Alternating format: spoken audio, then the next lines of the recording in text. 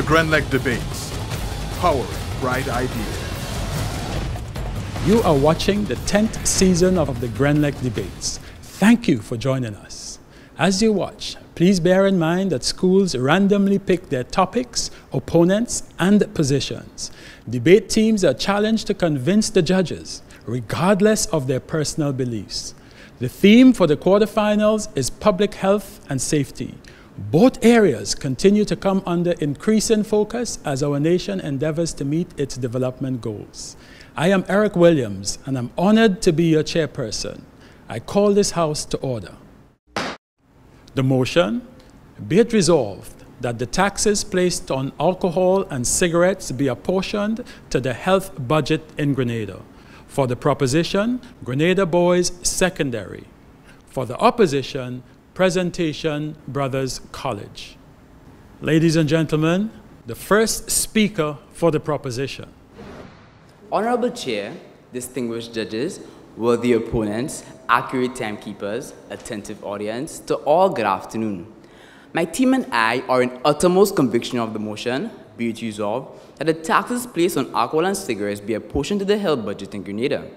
I will define key terms, show the effects of alcohol and cigarettes on our health sector, and explain our current budget toward health. My second speaker will further elaborate on our stance by giving case studies, speak about our current health problems, and give reason why this allocation is a must. This will be followed by cross-examination and rebuttal. Taxes, according to dictionary.com, is a sum of money demanded by a government for its support for specific faculties or services. A portion, to give or share out something, Cambridge Dictionary. Investopedia.com defines a budget as an estimation of revenue of expenses over a specified future period of time. The consumption of alcohol and the indulgence of cigarettes has a significant impact on Grenada's health sector. Cigarette smoking harms nearly every organ of the body, causes many ailments, and reduces the health of smokers in general. Drinking excessive amounts of alcohol causes raised blood pressure, which is one of the most important risk factors for having a heart attack or a stroke. Increases in your blood pressure can also be caused by weight gain from excessive drinking due to alcohol. Judges, let's look at dialysis in Grenada. People receive this treatment due to the failure of kidneys. In Grenada, according to the Ministry of Health, alcohol is the #1 cause of kidney failure. The government provides $1,000 per patient needing dialysis. The government now currently dishes out $70,000 every single month to provide peritoneal dialysis for citizens. Do you know the government is getting this money? It's coming from our taxes. Won't it be much fairer and more reasonable for the consumers of alcohol to be taken care of by their own taxes when they purchase their drinks? It can be argued that the taxes placed on these items are to be used as a deterrent, and it should reduce the amounts of purchases seen.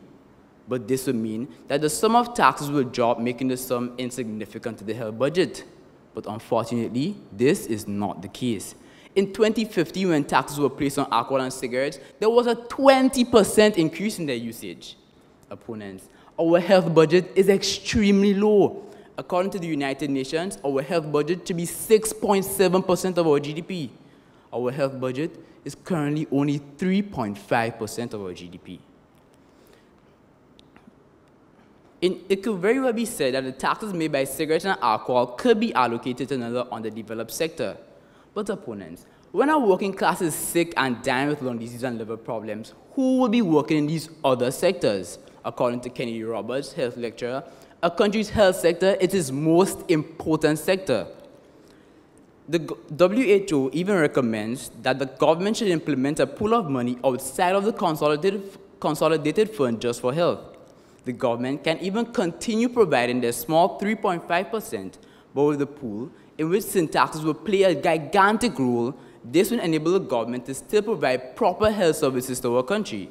A country's health is key to our development, as a healthy nation is a wealthy nation. How can we now justly say, in our right minds, that the taxes placed on alcohol and cigarettes not be apportioned to the health budget? I thank you.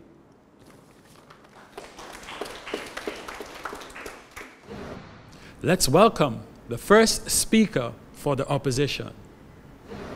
Good afternoon, all. We dismiss all definitions put forward by the proposition.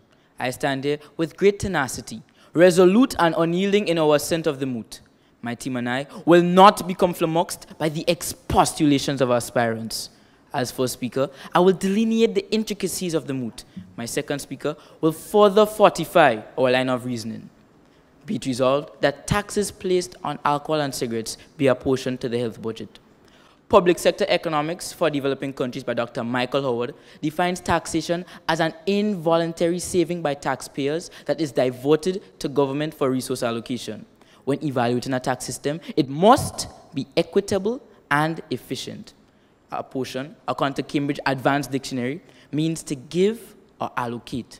According to the Licensing Act of 2003, Chapter 191, subsection 1, alcohol means beer, wine, cider, spirits, and any other fermented, distilled, and spirituous liquor.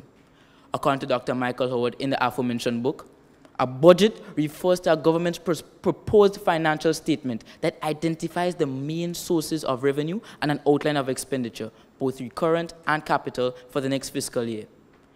My team and I accept that the healthcare system in Grenada is deplorable.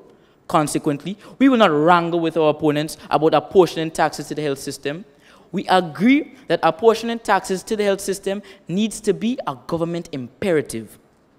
However, we do not believe that the taxes to be apportioned should be from alcohol and cigarettes. As a result, our issue here today is what is being taxed, and by extension, who is being taxed. Appropriating taxes from alcohol and cigarettes cannot be deemed equitable, Honorable Chair, because the healthcare system benefits everyone, not just alcohol and cigarette consumers. According to the Journal of Public Economics, and I quote, the equity principle of taxation states that the tax burden should be equitable, end of quote. This criteria stipulates that everyone is asked to contribute to the general revenue of a nation based on the benefits received, whether directly or indirectly.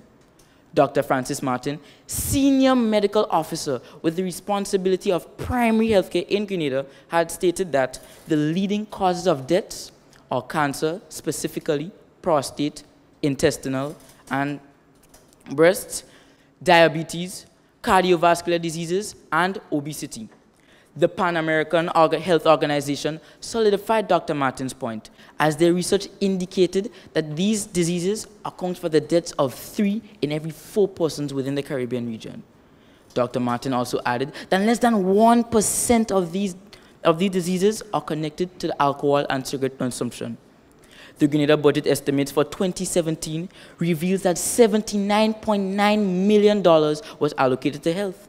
Of this, $63.92 million was for hospital care alone. And yet, this means this is up 80% of the health budget, and yet this money is still not enough. The healthcare system in Grenada benefits every single person in the society. How can it be considered equitable when alcohol users and cigarette consumers are the only ones targeted to financially bolster the health system? Honorable Chair, where is the equity in this tax structure? The World Health Organization highlights the diseases that creating a crisis in our society are linked directly to poor dietary practices, not the consumption of alcohol and cigarettes. And if any tax needs to be apportioned, it should be the tax revenue generated from the sales made from sugary foods and foods with high levels of preservatives. Thank you. The second speaker for the proposition will continue his team's case. If you choose to sin, then you'd have to pay a tax, and that tax would be used to cure the sin.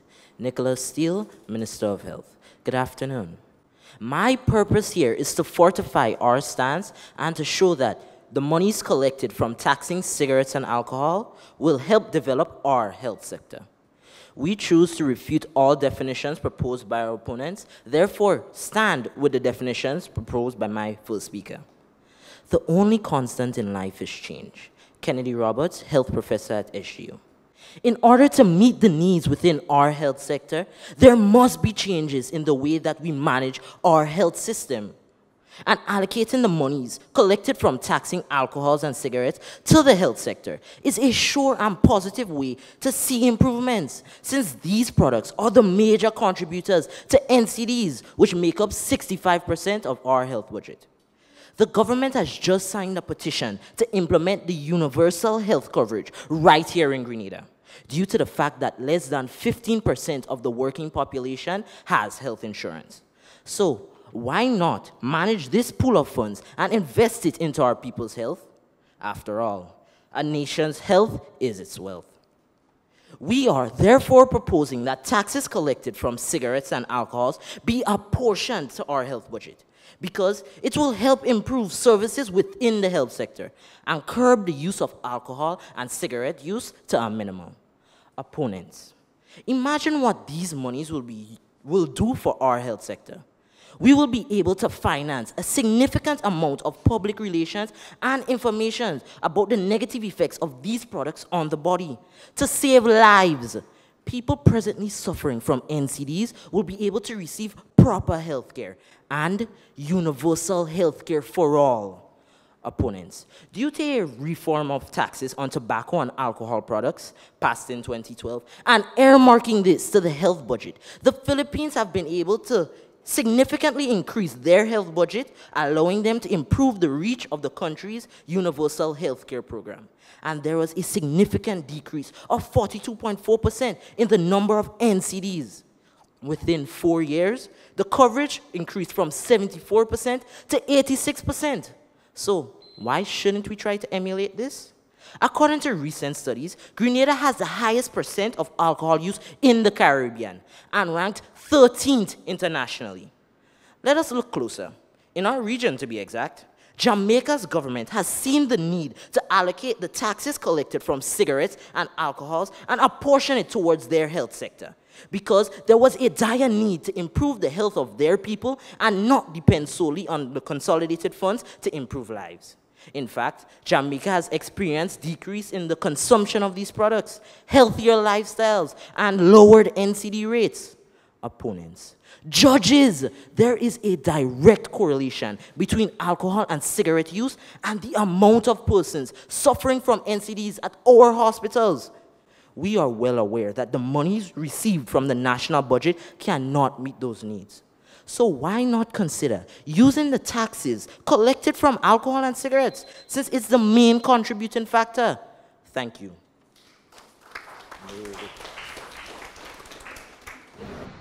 Presenting the second speaker for the opposition. We dismiss any definitions proposed subsequent to our first speaker. W. Griffith, in his article, "Can CARICOM countries replicate the Singapore experience?" observed, and I quote, "The tax system must have efficiency objectives," end of quote. The objective of the tax, as postulated by the MOOT, is to generate revenue to be allocated to the health budget. Grenada's national alcohol policy indicates that 70% of persons under the age of 16 have consumed alcohol. According to the Ministry of Finance Statistics Department, and I quote, "Youths between the ages of 15 and 24 account for 19,629 persons within our population. This is over 18% of our total population. Therein, youth unemployment was recorded at 45.3% for 2016. An economic principle states groups with less disposable income, such as underage drinkers, smokers, and unemployed youths, will be more sensitive to prices than those with more disposable income. The revenue incurred from such taxes, because of these individuals who are economically and financially unpredictable, will not meet revenue objectives. How then can we depend on such tax revenue to be apportioned to already failing and cash-strapped health sector? This is a recipe for disaster. If the objective of the tax structure is to generate revenue to apportion to the health budget, we undoubtedly need to tax an economic good that is more inelastic than alcohol and cigarettes. We accept that alcohol and cigarettes are habit-forming goods and also price inelastic. This means they do not respond significantly to a change in price. However, They are not the most inelastic goods consumed in Grenada, due to the fact that there are close substitutes such as babash, barium, methylated spirits, and even chewable nicotine. Consequently, we propose a more inelastic good with no close substitutes that the majority, if not all Grenadians, must directly or indirectly purchase or consume, such as petrol or imported foods. According to the estimate of revenue and expenditure for Grenada 2017, the recurrent revenue for 2017 in the form of taxes collected from alcohol and cigarettes is $25,460,013. Is this what we are suggesting to be apportioned to health? How is this possibly going to work? In the same year, the Ministry of Health was estimated to have an expenditure of $79.9 million. Compared to the recurrent revenue from food importation and petrol, this is a whopping $396,409,408. The difference between the revenue generated from cigarette and alcohol taxes is $370,949,395 less than what is being generated from petrol and food. The revenue generated from alcohol and cigarette taxes is only 6.42% of that generated from petrol and food. Honorable judges, the numbers never lie. I thank you.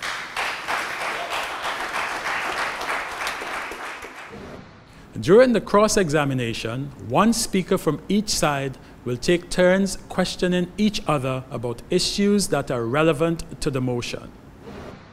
My worthy opponent, do you believe that the revenue generated from the tax placed on alcohol and cigarette would be sufficient to bolster the health sector? Of course, my worthy opponent. For as stated by a second speaker just a while ago, $25 million generated from the sale of alcohol and cigarettes. As such, don't you think that will cut the $79 million expenses from the hospital drastically? My worthy opponent, can it bolster the entire health sector? Of course it will not, my worthy opponent. That is why the 3.5% of GDP that is supplied by the government will aid in that $25 million to pull the health sector out of its debt. So my worthy opponent, where are you suggesting we get the rest of the money from? From the budget. For as seen in the budget, 3.5% is allocated to health. My worthy opponent, the entire budget is $79.9 million, and only $25,460,013 can be allocated from alcohol and cigarettes. Of course. Can this bolster the entire health sector, my worthy opponent? Of course not. That is almost impossible, my worthy opponent. So then what are you insinuating? It makes no sense to actually fund the entire health sector only on alcohol and cigarette taxes. So then what do you suggest we do after we apportion alcohol and the taxes from alcohol and cigarette, and it cannot bolster the entire health sector? What then will happen to our health? So why would you only resort to one form of revenue source? My worthy opponent, are you saying that we get the taxes from something else? Of course, from the budget. So where do you think it's coming from? No, from the budget. My worthy opponent, you are suggesting that the entire health sector be bolstered by the taxes apportioned from alcohol and cigarette. We are proposing that the taxes allocated from tobacco and alcohol aid the budget currently. We are not opponent, we are pressed for time. Let us move on. My worthy opponent, according to the World Health Organization, young persons, unemployed persons, and vulnerable groups are the majority of people who consume alcohol and cigarette. How can we depend on such financially and economically unstable persons to fortify our health sector? For as you just said, the revenue gained from such people is actually significant. So don't you think that revenue use can be pushed to boost the health sector? My worthy opponent, please answer my question. I did answer your question. My worthy opponent, how can we depend on such economically and financially unstable persons? We are not depending on them. We are using their revenue to aid our health sector. My worthy opponent, but they are victim to any changes in the economy. And as such, the same money that we get from them will be used to actually set up a universal health care to help them. So don't you think so? But my worthy opponent, what will happen when there's a fluctuation in our economy? Do you say we leave our health sector to chance? No, use a budget. So what do you think the budget is there for? My worthy opponent, you are suggesting that. Thank you. Now, with the opponent, are you in favor of a healthy nation being a wealthy nation? My worthy opponent, our nation will become healthier after we apportion the taxes from sugary foods and foods with high Answer levels the of question. preservatives. Are you in favor of a healthy nation being a wealthy My nation? worthy opponent, if you were listening to the answer which I was giving to you, you would understand that I am saying yes. But you are still in support of apportioning taxes, which we are in favor of. So I don't see yourself. My worthy opponent, my team and I do not dispute the fact that the apportionment of taxes to the health sector is a good thing. However, So why are you refuting the my fact worthy opponent, that please allow me to alcohol and finish my cigarette- statement. Go ahead. However, we stand firm on our belief that the taxes which should be apportioned to the health sector are not the taxes from alcohol and cigarette, but the taxes obtained from sugary foods and foods with high levels of preservatives, as they have a higher negative impact on our health sector. Would you prefer a healthy, productive citizenry as compared to a sick, unproductive work sector? My worthy opponent, which part of our argument insinuated that we are suggesting a sick part of it? Answer the question. Would you prefer?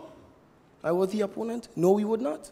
Exactly. So why are you suggesting that we don't apportion taxes from alcohol and cigarettes, My worthy opponent, which boost the health sector, which further give a positive impact on the I would like the judges to know that my opponent is not allowing me enough time to answer the questions. My worthy opponent, as is stated by Dr. Francis Martin, Senior Medical Officer responsible for primary health care in Grenada, the main causes of death in Grenada are cancer, diabetes, obesity, and cardiovascular diseases. Which all stem from alcohol. My worthy opponent, he also stated less than 1% of these diseases have any relation to alcohol and cigarette consumption. Next question. How do you propose we deal with the lack of viable health care and minimal health insurance in our ever-increasing population with NCDs without apportioning taxes from alcohol and cigarettes? My worthy opponent, apportioning taxes from alcohol and cigarette will not directly solve this problem. As was stated earlier, the taxes from alcohol and cigarette only amount to 25 million to 25.4 million. And as just said, wouldn't that 25 million help to boost the health sector? My worthy opponent, if our true interest is to better our health sector, the most viable move would be to get to apportion the taxes from goods and services, which would further All right, thank you very boost. much, my worthy opponent. As stated by a second speaker, apportion taxes with the revenue collected from alcohol and cigarette taxes, as stated by our second speaker, with the apportioned revenue collected from alcohol and cigarette taxes, a universal healthcare system can be established. Are you against such?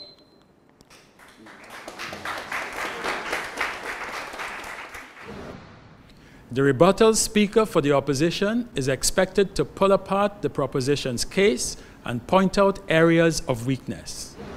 My worthy opponents have spoken of the health effects of alcohol and cigarettes in our country of Grenada. But the problem is, Dr. Francis Martin, Senior Medical Officer responsible for primary health care in Grenada, has stated that alcohol and cigarettes have less than 1% to do with the leading cause of death in Grenada, which are cancer, diabetes, obesity, and cardiovascular diseases. Secondly, your first speaker also spoke of the health of a nation being the wealth of a nation. We do not dispute this. However, the taxes placed on alcohol and cigarettes will not generate enough money to be put into the health sector to fix any problems that we have. You have also spoken, your first speaker has also stated that the health budget in Grenada is low and needs to be fixed. We agree with this. And again, the taxes placed on alcohol and cigarettes will not generate nearly enough money to be able to uphold our health system and to be able to better our country. Your second speaker spoke of curbing alcohol and cigarette use in Grenada. However, the apportioning of taxes to the healthcare system in Grenada will not curb the problem of alcohol and cigarette use. All it will do is allow people to smoke and drink more, as they will have the mentality that as I am smoking and drinking, I am helping the health sector. Secondly, your second speaker spoke of Grenada being #1 in alcohol and cigarette use in the Caribbean. However, this is per capita, meaning it takes into account our population, not every person drinking alcohol and smoking cigarettes, which means that we are not actually #1. We have our own specifications. You have also spoken of Jamaica and the Philippines apportioning their taxes on alcohol and cigarettes to the healthcare sector. But we are not Jamaica and we are not the Philippines. We have our own problems. We have our own specifications. And our leading causes of death have almost nothing to do with alcohol and cigarette use. Your rebuttal speaker stated that tobacco and... yes, your rebuttal speaker...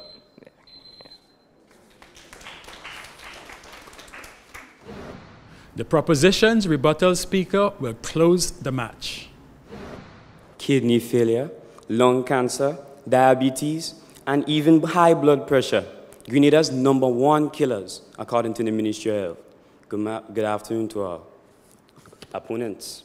The moot states, be it resolved that taxes placed on alcohols and cigarettes are apportioned to the health budget in Grenada. This means that the taxes will be directly added to the health budget. Your second speaker stated that our health sector should not depend on the taxes from alcohol and cigarettes. You are 100% correct. We are proposing that the taxes be apportioned to the current health bill, as alcohol and cigarettes do have a major impact on the health sector. Your first speaker asked why our health sector should be or get taxes from alcohol and cigarettes. Our objective here today is not to discuss whether or not other taxes should be added to the health sector. It is to discuss the alcohol and cigarettes being apportioned to our health sector budget in Grenada. Food and petroleum are major contributors to the consolidation fund, so we cannot apportion it as suggested by a second speaker. As stated by a first speaker, less than 1% of the health problems stem from alcohol and cigarettes. But how can this be when Grenadians consume the highest amount of alcohol per capita in the Caribbean and is 13th in the world? This crippling our health sector with 70 patients who contact the non-communicable diseases. Taxes from our alcohol and cigarettes should be apportioned to our health bill. I thank you.